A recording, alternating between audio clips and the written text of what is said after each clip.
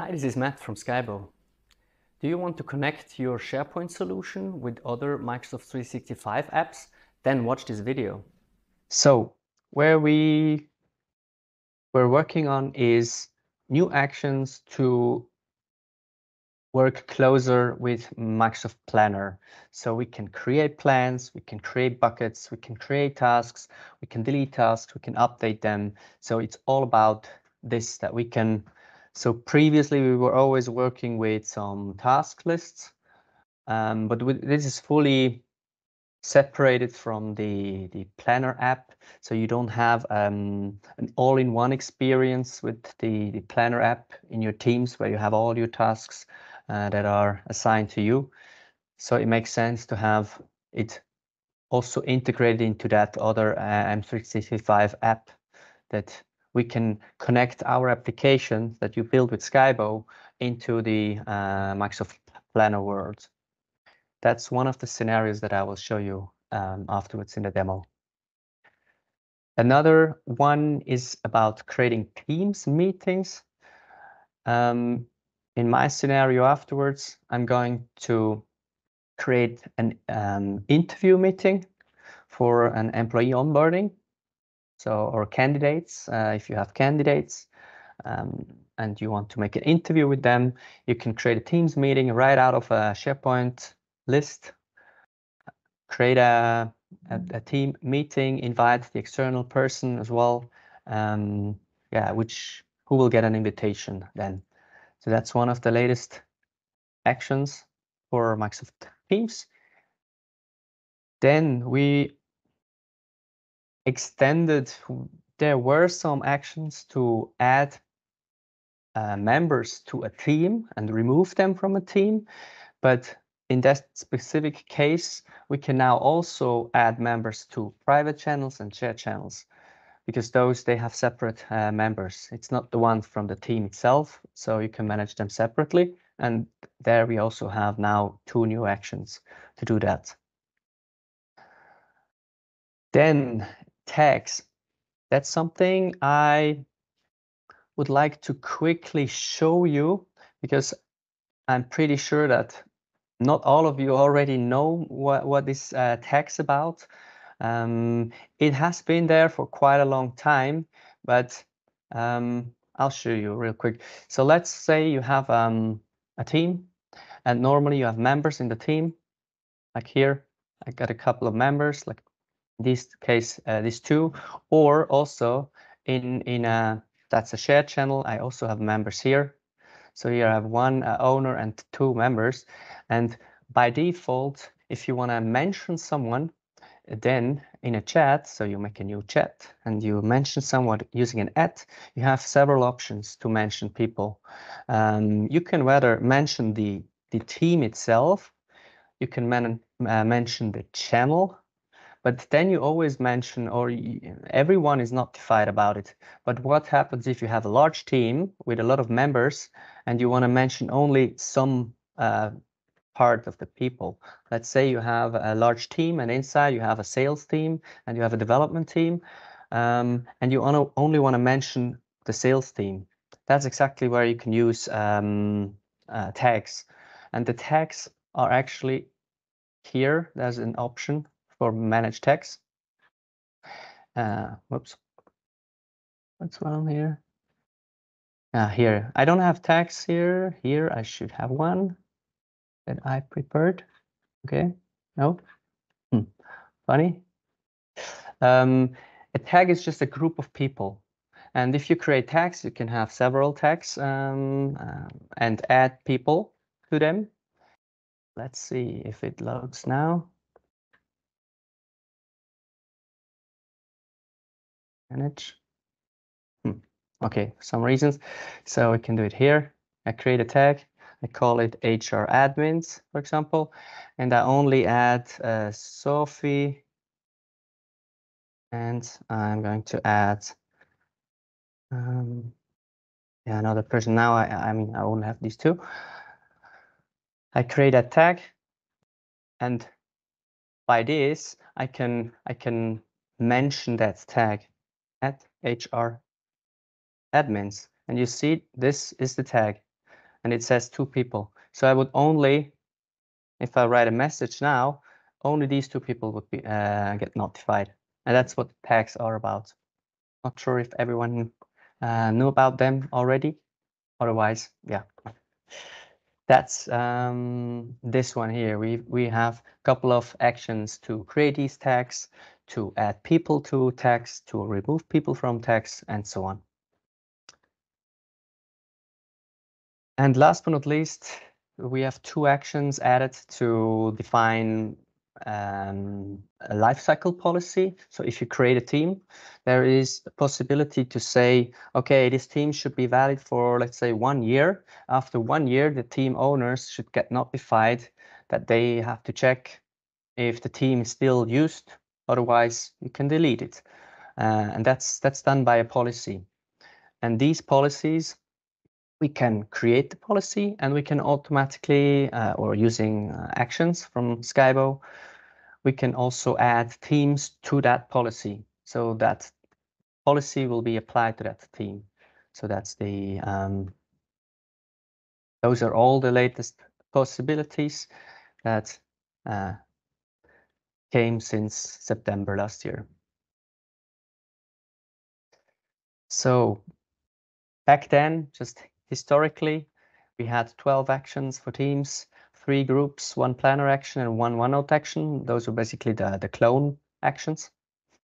Only a few for groups and yeah, the 12 teams actions. And also all these connectors, we've introduced them back then. There is no new connector. So we look at the status from today. We have 22 teams actions, so that's a plus of 10. We'll just show all of them. As we can see here, 5 new planner actions.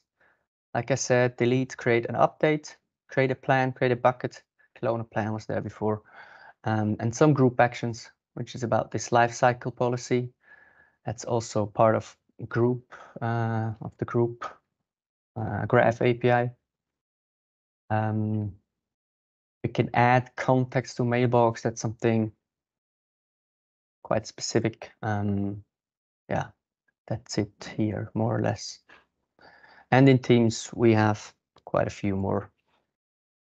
So in total, we have added 19 new actions, and it's growing also in the future. All right. Like I said, for the demo, I have prepared this employee onboarding solution. And here I would like to show you 2 things. The scenario is we have candidates. It's a list of candidates, and each candidate will go through an interview. Somewhere we have the interview, and one day you're going to hire that person or not. And 2 things here. I'm using the create MS Teams meeting action to create the interview. That's why I've added this calendar here on the right, because we will see, it's like an interview calendar. We will see all the interviews there. And below, it's still empty, I created a planner. In this case, I created the planner manually. That's the one here. It's just a standard planner onboarding task. It's added to that site. And if you have a site which is connected to a group, then you can have this planner web part. It's in out-of-the-box web part from Microsoft. You can add that to your page, and you will see all the tasks in SharePoint. So you can see them here. You can see them in the planner, or so here, or you can also see them in the planner app in Teams. So that's everywhere the same. And what we are going to do in our case here, if we hire someone, then we can set this person to status active. And by this, we have in the background, we have some task templates. That's just a standard list where we have all the tasks that have to be done if someone is getting hired, and depending on his or her position, we get different tasks. So I think I have one for project manager. And if I filter by project manager, here, project manager, we end up with 3 tasks, and these 3 tasks should be added. We have a completed by that is calculated, that will calculate the start and the due date.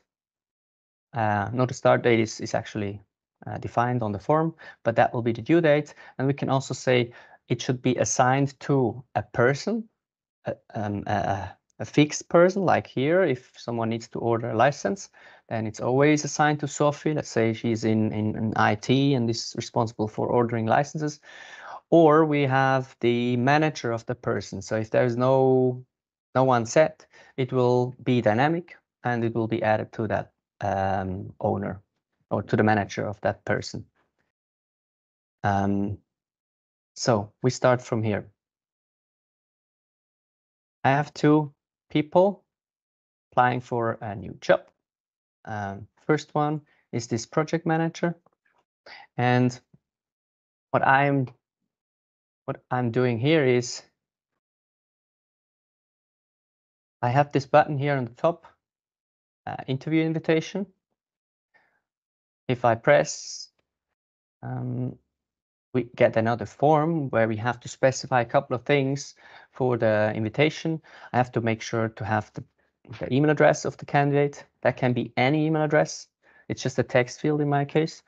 The interview date. Some reasons it's very, very slow. I don't know, maybe it's because of screen sharing, all the clicks. So I will say the interview is on in 1 week at 1 p.m. or 2 p.m. Here is the manager, and we can also see the interviewers. It's a multi-people picker. I could add 1 or more people. So I could add more people here, and all those people, all these people will be invited. So, but that's it, more or less. This is required, this is required. I can say send invitation, meeting invitation sent. So it will send the invitation in the background. And if we look at the start page,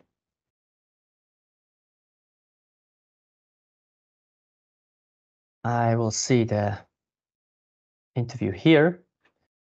If you go to the calendar of Sophie, then I see the interview here.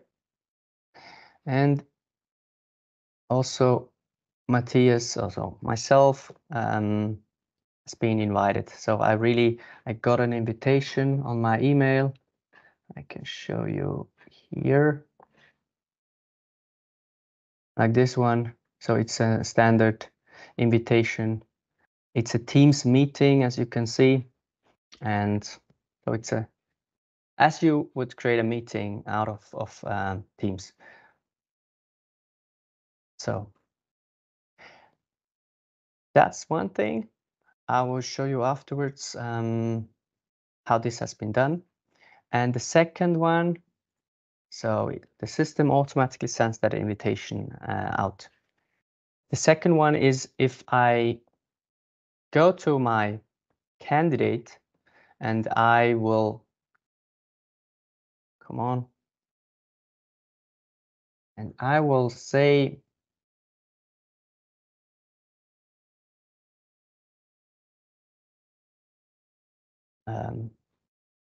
here, I'm setting another status. So I set this person to active and start the onboarding.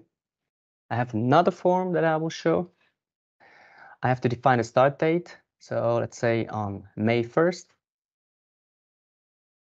And that's my manager, who will get all the other tasks that are not assigned to Sophie. And yeah, that's it. Basically, I can say set active and start the onboarding. And now the task will be added in the background. if we close that and look at the start page, or if I would look into my planner app as well, it could take some seconds. So let's see if they're already, oh, they're already here. So we see Jason Statham, probation period feedback, the date is set, the person, so Edward, that's the manager, and one, like we saw before, one was fixed, assigned to Sophie, that's the ordering of the license, and yeah, we have a due date, which was automatically calculated. I was also setting a tag, but that was just for demo purpose. And the rest is dynamically added. With this web part, you can easily move them around. If my, here, you can also complete them right from here. Or yeah, like I said, you can also do that in the planning app or in Teams. So here you see the same. So it's really your central planner, and the same is here.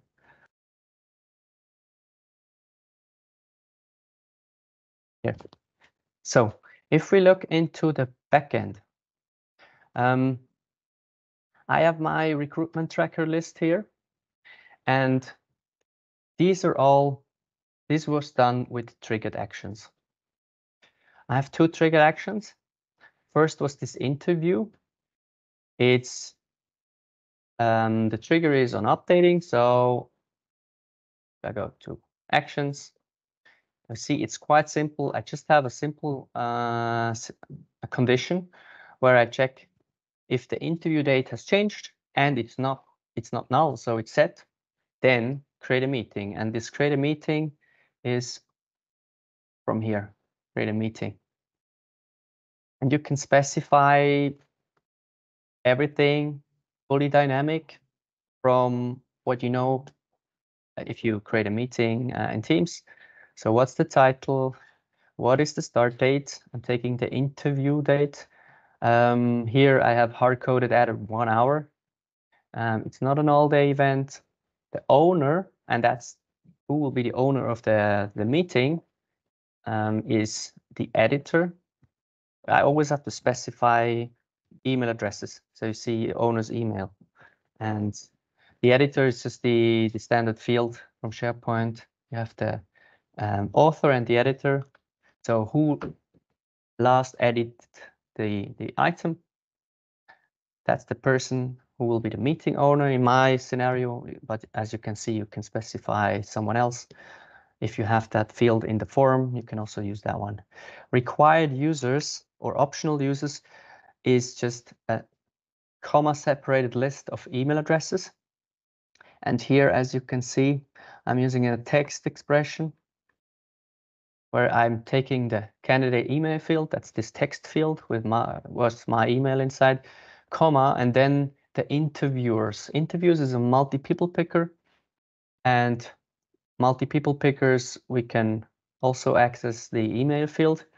If you have one person, you just get the email from one person. If you have multiple persons, it will be automatically separated with a comma already. So we would have a list of comma separated email addresses, which is already fine for my scenario here. And yeah, that's it for the users. You could add a message to the body and some other options. Location is just hard-coded, and you could also make it recurring. No. So that's a very simple one, just to show you how to create that meeting using a trigger action. And if we look at the other one, where we created these planner tasks, that's this one here. That's yeah, on added or updated. I was using our new scope control to put the whole thing inside, and if something would went wrong, we could send an email to, I guess I was using a hard-coded address, but just for demo purposes, I'm sending an email that something went wrong and we could check again and so on. So it's just another scenario how you can use the new scope control. But in here, we also checking if the progress has changed and if it's active. And that's what we do when we say set active and start the onboarding. We change the progress, that's the field, to active. And that's what I'm checking. If you change to any other status, it will not be executed, or it will be false and it will not proceed here. So if you set it to active, I'm getting the onboarding tasks with our get item action, this one here. And then I'm looping through those onboarding tasks. We got 3 of them, and I'm looping over them, and I'm creating them. So if we look at this one, and I'm saying planner, I was using this create a task action, this one here. And very similar here. The 2 things I have to specify is a group and a plan. Normally I could type in the group or the plan like this. So it's the name or the ID. And here, what I'm doing here is I made it fully flexible, so configurable, so to say. So I'm reading these group and plan IDs from a configuration list, because if I would deploy that solution somewhere else, the group and the plan might be a different one. So that's why I was creating here. Actually, my Firefox, which is very slow. Looks like I have an app config list, SharePoint list, where I've specified group ID and plan ID. These 2 IDs you would get from the planner in the URL. So if you go to the planner, you open up the planner, you see these 2. You have the plan ID here and you have the group ID here. But those will change if you use another one. That's why I was using this config list. To read out that config list, we have built a new easy way.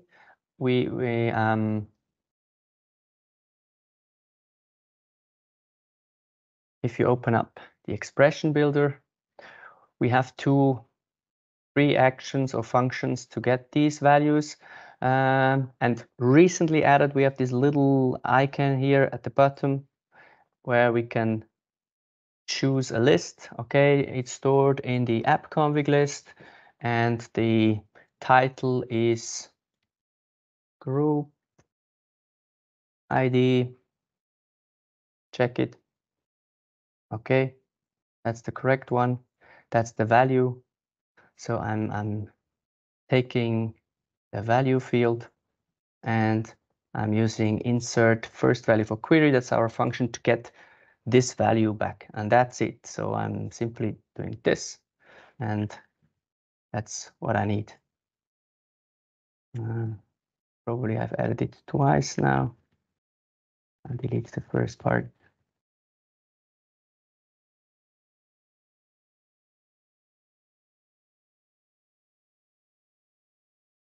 So that's how we get the group ID or plan ID in a very simple way and fully configurable. That's just the scenario what I did here for both of them. Then the rest is just like always expressions. So I'm setting the candidate name and some title, the signed users. Here I built a logic to switch. If there is an assigned to in the template, then I'm taking this person. Otherwise, I'm taking the manager. That's what I'm doing here. And another logic in here is the due date. That's also something I'm going to calculate. So I have a simple switch where I check by completed by, and depending on the completed by date, I'm taking the start date and add or subtract some days. So that's my custom logic. You can change that for yourself. Yeah, that's for the due date. Start date is not set. Progress can be changed. And yeah, here you see the labels. If you have other labels, yeah, you can also see them, and you can also pass in checklists in planners and URLs for the attachments, priority if needed. So that's the full configuration for a task. And it loops through all the tasks, create them, and that's it. I hope I was able to show you how you can connect other Microsoft 365 apps like Planner or Microsoft Teams meetings into your SharePoint solutions by the use of skybow actions.